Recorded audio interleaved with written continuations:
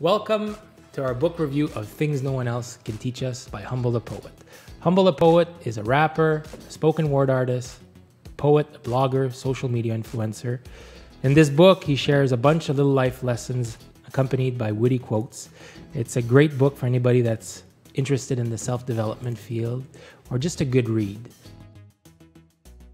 Did you enjoy this book?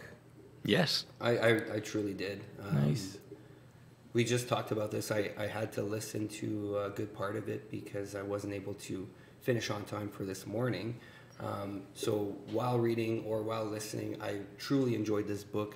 It's simply written. It's, like you said, witty. Lots of quotes, easy to remember. I think it's a good introduction to self-help book genre for anyone that's looking to get into this kind of book. It's a bit different from what we typically do. It's a more like a philosophical book, Yeah. in my opinion. Yeah. It took me like a good 30 to 40 pages to get into that mood, I guess. At first, like, but then at one point, like, it's well written. Like, it's super easy to follow for like a long period of time. Like, there are some books that they're good. They're teaching you some good stuff, but like after 20, 30 pages, you're like, oh, okay, this is stuff. I have to take a break. Not with this one. It's such a Canadian book too. It like, is. The guy is so well spoken. You can tell that he's humble, right? Obviously, and just very open about his feelings. Very raw yet simple. Did you guys know him before that book? No, I didn't. I started listening to a few of his tracks. Again, it's Canadian hip hop. It's all right. It's not what I'm into. I prefer him as a writer versus. Yeah. For me, that was rapper. one thing. Like, I found it difficult to get into the idea of reading this book. Like, when you recommended it last week, I was like, this book's written by a rapper. You know, it's gonna be about the thug life, and you know, Wow. it was. What the hell? Well, I mean, that's what I expected. I was really excited for this because rappers are usually well spoken and they write in a way that keeps things interesting. Yeah. And proof is there. And So it changed my mind. But that's one thing about rappers, like a big part, and I'm not into They're rap poets. either. They're But like, poets. I don't enjoy the music. But the words are typically well thought of because it's a big chunk of it. Yeah. Like most singers that are popular out there, like half their songs, they're not written by them. You know, they propose a song and all they do is sing that song, right? So like it is good rappers or good writers. Yeah, his life story is really interesting too. I mean, from a kid being raised in Toronto, he doesn't mention that he was poor, but obviously he wasn't rich. Moved out to LA, joined a fellow Canadian YouTube superstar, Lily Singh. I don't know if you guys ever saw No. her videos. She's funny, cute looking Indian girl. I think she's now a stand-up comedian as well. So I really enjoyed this. I don't know where to start because there's so many good topics in there. Well- and a lot of it reminds me of books we just read too. Here's something that we could do. It'd be fun. Why don't we mention a few chapters that we like? Sure. And discuss on, the lessons from Humble and maybe compare it to our life lessons. Sure. So any recommendations to start? I'd like to start with he talked about having an open mind. Okay. And his example is perfect because he was saying that he grew up being homophobe Yeah. at the same time that he was a minority.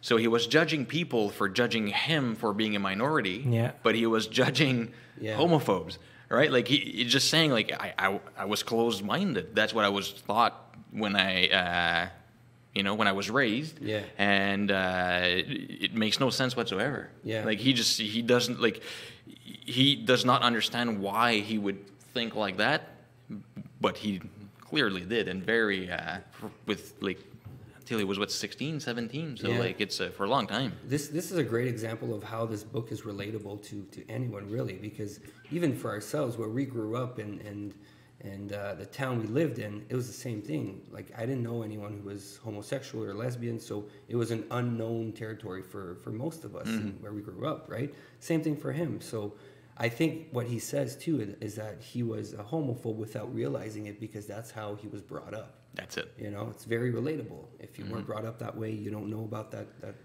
you know, Well, I I say think- lifestyle, but He says it well when he says, you know, all those things cleared up in his mind when he was able to ask questions. yeah.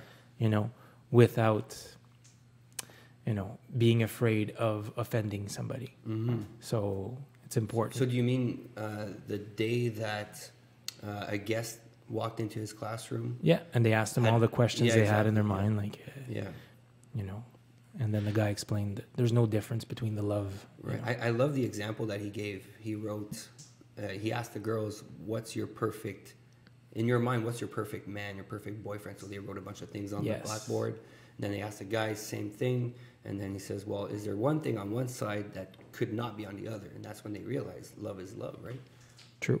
Yeah, and then he's like, well, I'm gay, and I have these exact same thing. I'm looking Yeah. for the exact same thing in my partner. I truly hope that teachers out there are going to listen to that book just to be able to use that example. Yeah, he's like got a this is few this is a books, too. lesson that people can have that you should learn when they're younger than 16 or 17. Oh, for sure, for sure. Yeah, when we were in grade school, we had a similar experience with a narcoman, somebody who was addicted to drugs.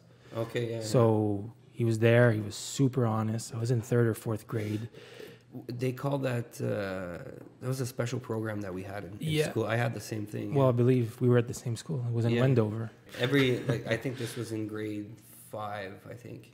Is that possible? Anyways, yeah. so the guy was super upfront. He said, you know, he had a lot of fun Like doing MVP, lots of drugs, but he Rafael also, Spa, remember? yeah, must have been something like Anyways, that. cool. So the guy was explaining, you know, super honestly, yeah, drugs are a ton of fun, but you know, you don't want to get into this They're life. tons of fun. You don't want to get into this lifestyle because, you know, the back end is not fun. And I remember the kids we were all asking questions, you know. Yeah. Like, I kind of had the same thing too. My 8th grade teacher, her at the time her son was an addict, and it was an example of, you know, this guy's he's a good kid. Like it can happen to anybody, right? Like there's no shame in it. It's just you know, let's deal with the problem and then let's move on with it. But like at first, you know, at home I was taught of like, drugs are bad, and then so you're thinking that anybody that's doing drugs are like bad people. Yeah. But it happens, right? Yeah. Like you get dealt that hand, you know, you try it once, then you get addicted, and then you're stuck in that circle, and it's just like, let's accept it, and then let's just try to solve the problem. yeah. Don't try to hide it. No. I think it's a good introduction to the next point that I think you wanted to talk about, the School of Life. Yes. Pay your tuitions to the School of Life. Yes. That was chapter number 8. What, is that it? I wrote it down somewhere, but I really enjoyed that because I could relate to it. So well, we all much. have Yeah. examples like that. Like For the, sure. the point that he made is that he, I guess, took some bad decisions or decisions that, you know, didn't facilitate his problem at the time. But instead of just feeling sorry for himself, it's just he crossed it off as the tuition fee for the School of Life. He learned a lesson, Exactly. right? And I think everybody can relate to that. We all have stuff that we've done that we're, you know, not proud of, or that Bad idea. or we should have thought about something else instead, and then bang, instead of, you know, you just realize that let's not do it again, and that's your lesson for next time. Yeah, for sure. I mean, I have an experience that I lived through when I was 20 years old. I lost my license for drinking and driving. So yeah, it cost me a whole lot. Lost a few years of driving around. I feel like I ruined my early 20s in some way, but I use that as an example to my friends and family members to not drink and drive, right? So I paid my tuition. I went to the School of Life for that simple Cost you a lot, act but you know, that it's a hell of a screwed fee. up. But yeah. Yeah, for sure. So for me, this chapter really hit me for sure. Just like any other course that you pay for, sometimes you can ignore the lessons, Yeah. right? But it's important to realize that you're paying for this, so you might as well learn from it, Absolutely. right? Do you guys have some good examples to share? Yeah, I think the loss of my father-in-law comes to mind. Yeah. You know, a guy smoked cigarettes his entire life and died of lung cancer. So I'm doing my best to honor the memory and to do the best of the situation. I mean, it's a heavy price to pay, but I'm trying to learn the lessons from that, you know. So cigarettes are just a no-go for me before. Even if they were a casual, you know, smoke here or there, now it just doesn't happen anymore. Not anymore, yeah. You know, so you got to pay attention to the tuition. Exactly, and tuition doesn't necessarily mean that it costs you something. You know, like it's learning the lesson through, you know, hardships or fuck ups or whatever, name it, right? But just like your story of drinking and driving, all our friends learned from that lesson. Yeah, I think most of them did. You know? Yeah. The importance of reading the title again, Things No One Else Can Teach Us, is the fact that you have to live through these situations to learn. You can try to learn from someone else for sure, and I'm sure that his intention is just that. But like, for an example like mine, if you don't live it, you don't learn 100% through it. You know? Yeah. So I agree. My first big lesson that I can remember, it was my first sales manager position, and I thought I'd be going in there being, you know, the new king, right? Like that in my mind, I had the big job. I was there. People would listen to what I'd say. But the reality is that these people had been there for longer than I had been alive, right? They didn't care about me. I was just a new kid coming in to tell them what to do, and they didn't like that. It took me 6 months to realize it. Yeah. But then after, like, life is not black and white. It's not because you're here. The other, like, you feel you're here, or you feel it should be this way, but the other people don't care about it. Like, there's just, if it doesn't fit their mold, well, it's not gonna work. So like it took me a long time to realize I have to work with them instead of, you know, yes, my ways sometimes was a better way, but if they don't want it, like I have to understand that they don't buy in. If they don't buy in, they don't buy in. Like, it's not gonna work. So it's them buying in was more important than me having the right way, and yeah, that's it. And like I apply that for not just work, like everything else. That brings me to another chapter that I'd like to talk about, chapter number 7. When you know your why, the how becomes a lot easier. And I think that us, you know, as business owners, we all participate in this thing called an accountability group. Yeah. And we get our why really, really zeroed in, and it makes the tasks and the how so much easier. Right?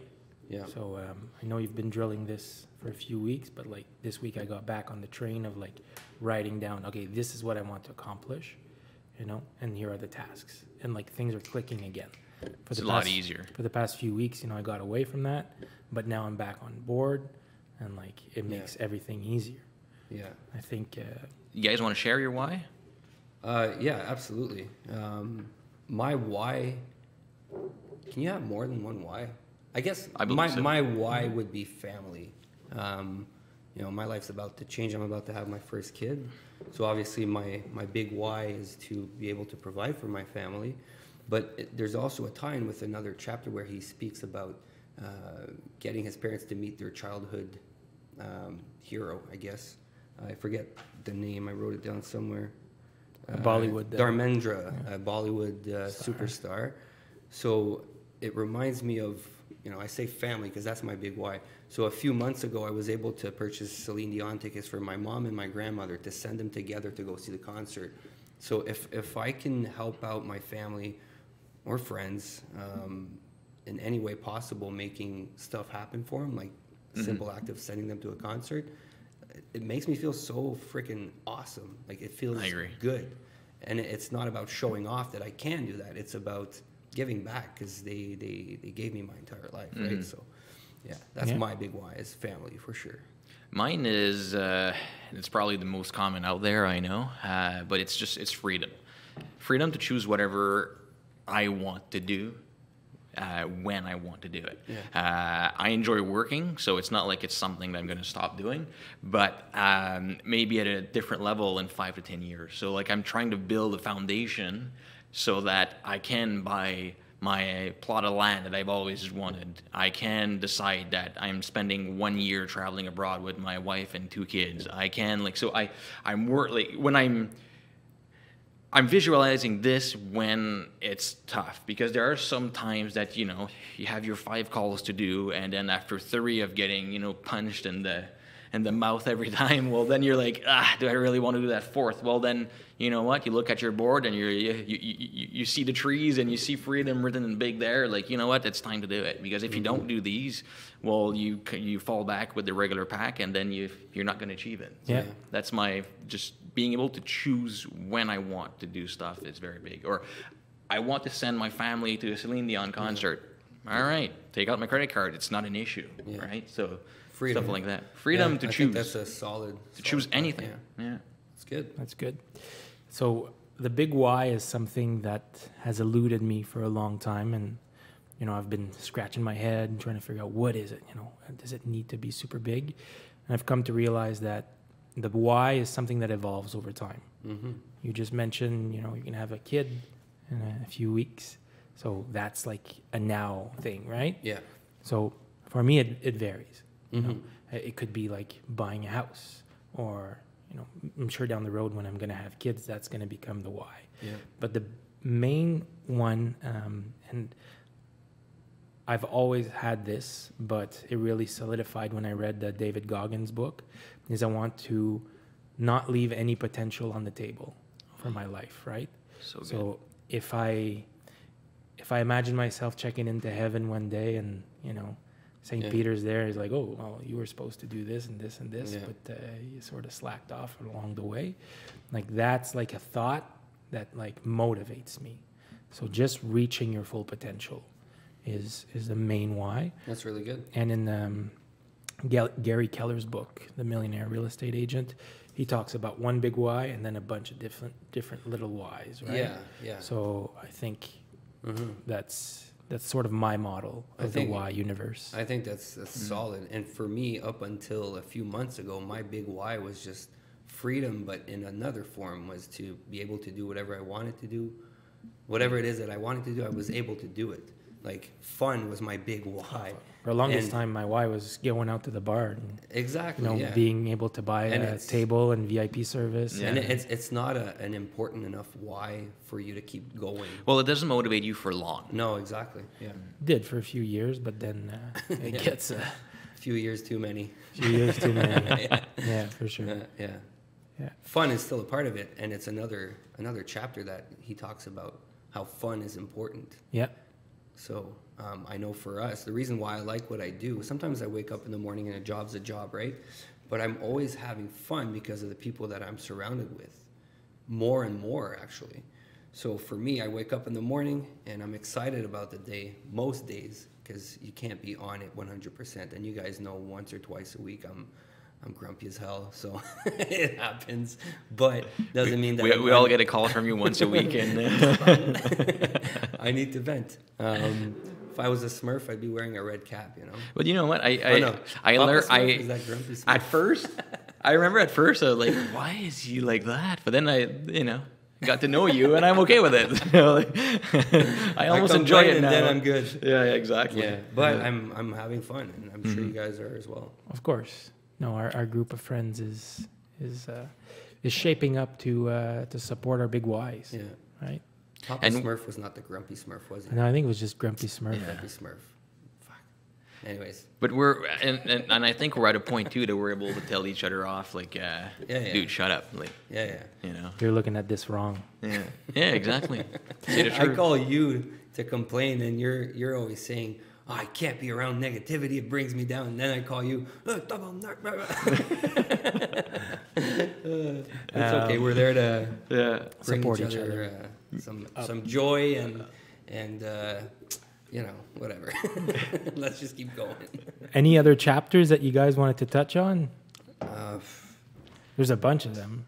Yeah. How many chapters? 33, 34? There's 34 chapters. Don't cry because it's over. Smile because it happened. That's good. I love that quote. There's a lot of things that we go through in life that are super fun and are over in a flash. How many times do you come back from vacation and like you're on your plane back and then you're like, ugh, shit. You know? Exactly. Be glad that it happened. Yeah. Yeah. When I was in high school, a math teacher told me at the beginning, the first day of school, he said, remember today, this instance, when we finish school at the end of the year, remember when I told you that this year will go by so fast? And then at the end of the year, the last year of school, he says, remember when I told you that this year will go by in a flash? So ever since he taught me that lesson, I try to remind myself that things go by really, really fast, like a vacation. I try to soak up as much as possible, enjoy the now, as much as possible. Yeah, it's a hard thing to do. Yeah. Like, next thing one of my episode's biggest over. struggles to enjoy the present is one of my biggest struggles. Yeah, I find myself living in the past quite often. I wouldn't say it's 100% of the time, but I'm always like, oh man, I did this thing once. It was awesome. I wish I can do it again. And I'm always comparing myself to like past Marty, But I think it's important to just enjoy the process. Yeah. Set the goals, focus on your why, and go out there and crush it. Reading this, I started looking at, I started writing notes after a little while because not something just to talk today, but on how to start enjoying my work more. Because he spent quite some good time on enjoying the process, and if you want to enjoy it, you got to make sure that it's your work is what you like to do. So I started jotting down stuff that I can that I don't like, that I can transfer back to my assistant, and me focus on what I am actually good at and love doing. And just to make a process fun. And then there's some things, it's like, okay, so this sucks. How are we going to make this bad thing or thing that's boring to do fun? All right, well, we're done. I don't know, ring a bell, take a shot, we make a joke, we go for a run, like whatever. Like, it's just like make it fun, or make it that the reward is fun. Reward yourself more. Yeah. But you said something interesting there where, something might not be enjoyable to you. So you talk with your assistant and you say, what do you think about this? And for them, it might be enjoyable because different people have different interests. So the perfect example for that is like we have cleaners that come every other week at our home. And I was talking, like at one point I mentioned, like, I'm so glad you guys come. And she's like, oh, you know what? We enjoy it. Like, I enjoy this. I'm just listening to my music. I'm doing my own thing. It's so much better than sitting at a desk. Yeah. Like, oh, all right. That's true. Yeah. Okay. I didn't see this. Yeah. I don't want to say pity them, but I'm like, oh, this is not a job I'd want to do. I'd hate that. I'd never want to do that. And then while they're there, they're a couple. They're spending all their days together. They're cleaning homes together. They're actually enjoying it. They're laughing. They're telling jokes while they're doing it. Yeah. I'm like, wow. Okay. Yeah. Like, it's just. Yeah, we're not all the same. They're enjoying the That's process, it. Right? Mm-hmm. Yeah. And another chapter I want to talk about is chapter number 9. Don't focus on the pot of gold, focus on the rainbow. Mm-hmm. So the process, right? So I don't know if there's any examples that you guys can think of. Well, we just read The Alchemist, and that's the entirety of the story, is focus not only on the end game, but like the journey. So enjoy the journey before you get to the pot of gold. And I think that's an important lesson, because sometimes we're so focused, we're zooming in on our goals that we forget to enjoy what's happening around us. Yeah. Like in The Alchemist, where he walks around with a spoon filled with oil, right? Yeah. So another great book. Have you read that book? No. I recommend it. I read on it, like a bit of summaries here and there, but I've never read the book entirely, no. Mm-hmm. So he spends the entire book chasing this treasure, and he eventually gets the treasure, but he realizes that the journey was as big of a gift. Yeah. And that treasure is a nice bonus, but the journey was the gift. And it's the only way, I believe, that you're actually going to get there and enjoy it. Because one thing that I've achieved targets before, and you work a whole year to achieve that target, and you get there, and it's freaking awesome. But then 2 days later, it's done, right? Yeah. Then you're moving on to the next target. So that, like, it's not as rewarding as you would think to hit your goals. You're looking for new problems to get into. Exactly. So, like, you have to enjoy it. And the best example, in my opinion, and it affects so many people, is working out. Oh, and 2 years ago, I had never really worked out in my life. Like, there was just me. I'd work out. I'd subscribe to gym, go twice, look like a dumbass because I didn't know what to do, and like having to ask people how this machine worked, and I felt like an idiot. So I left and never came back. I had always been skinny, and then it was just it. I didn't enjoy it. There was no, like I had a goal, but there's no way I would get it. But now with running and things like that, I have a program. I know when I'm going to run. I subscribe to stuff that are fun. I'm talking to people that are running. We're commenting on our runs. Or just bike, and like it's the process is fun. And I tried to figure out, and like actually there was a YouTube video on that, and it's like how why running sucks and why it doesn't have to. And I'm like, okay, I'll listen to that. Like it's a good 12 minutes. So and then he just for him was music. It was like one day it's in the woods, one day it's there, one day it's there, and then the next day it's on my treadmill. And he said, I hate the treadmill, but you know what? I'm more thankful to go in the woods after I went on my treadmill. So it's always mixing it up and making it fun. So, and it made it fun for me. Yeah. Because of that, yeah. Cool. You boys ready to rate this book? Yes, sir. Maybe I'll go first this time. Sure. Since I figured that I usually go last these last few books. Super interesting book. Like I said, when Chris recommended this book, I wasn't super enthused, just because of my preconceived notions that rapper was going to be about the thug life, but the thug life. Not at all. I mean, this guy doesn't look like he's going to be relatable to me. He's wearing the turban. He's got the big Sikh beard, and there's a picture of him at the end. Yeah, and turns out that we go through a lot of the same struggles. For sure. Humble and I, good old boy from Toronto. You know what's interesting? He's not religious anymore. Oh, right? I thought he mentioned that he was super religious. No, he started being very religious, and then when he opened his mind to it. So he challenged people to try to understand why somebody would not be religious. And then after a while, he realized that, maybe he shouldn't be religious anymore. Like he realized some stuff. And, but so he's not super religious anymore. He's very philosophical. Oh, yeah. But he's not religious, but he still wears a turban and have that beard. Yeah. Yeah, so... it's an identity, right? The guy turns out he's like a lot more like me than I thought he would be. And the book itself is super good. I would definitely recommend it to anybody that's interested in the self-development field. And I'm going to have to rate this one a 4.2. Very good book. I would compare it to something like Make Your Bed by the Admiral McNally. Just a great book with some good philosophies in there. It's a really good witty quotes for sure. Inspirational for sure. I have a 4.2 as well. I smiled when you mentioned 4.2 because that's what I had. But No way. And talking about quotes, I wrote one down because it's the first time I ever heard that quote, and it's freaking hilarious. Stroking your ego is like masturbation without satisfaction. Come on. Yeah. That's good. It's true, though. Yeah. It's true. That's towards the end, I think. Yeah. Stroking your ego, it's you're never going to be satisfied. Right? Yeah, makes sense. There's a whole lot of powerful quotes Lots in there, of good quotes. You're right, though. That's one I've never heard before. It's Never heard that. I was doing the dishes, listening to the audiobook, and my wife was right next to me doing something else, and I had a big laugh out loud, and she's like, "What?" So don't masturbate your ego. You won't find a happy ending. I don't know. I'm trying to invent. It's a good spin. Yeah. So I didn't write it down, but I had a number in mind before we sat down. So 4.4.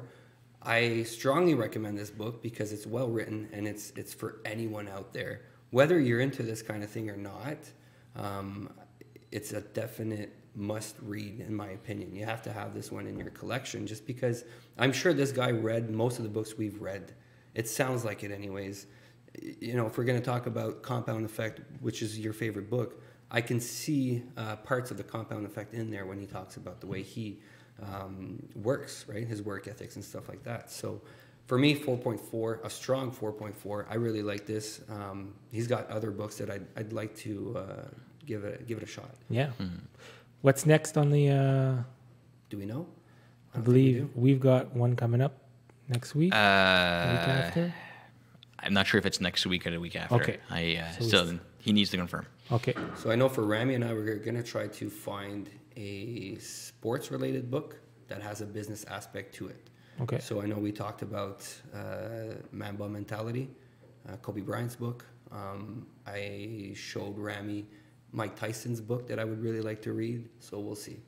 We'll pick a sports-related business book. Right on. Yeah.